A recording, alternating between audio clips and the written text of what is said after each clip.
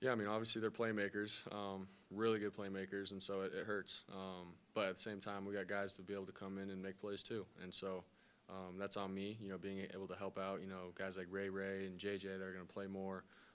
Elijah coming in. I got to do a better job with just communicating to them in the huddle. You know, giving them some sort of expectation of what's to come in terms of the play and stuff. So that's something I got to be better at, but.